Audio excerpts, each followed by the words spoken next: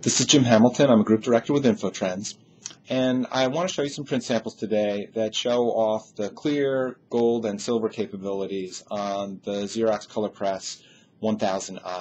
Now, if you were at Graph Expo last fall, you probably saw these print samples. So, showing off the gold, we'll get a nice look at that there, and also the silver capability that were new at that point to the 1000i. There has been clear capability on that device for a while, but the gold and the silver were new, and they're really interesting effects. I recently got a couple of samples in the mail that expand on that capability, and I wanted to show them to you today.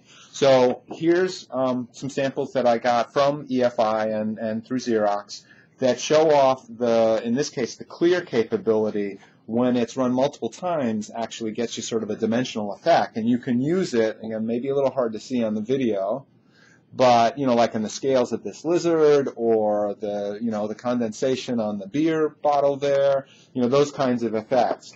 And what's interesting is on the back of this piece, EFI is showing off it's called the Fiery Image Enhanced Visual Editor, which is the way to make this easy and make it so that designers can actually, produce output without having to really think a whole lot about, whatever layers and various kinds of things. But, of course, making it easier for designers is really an important part of this.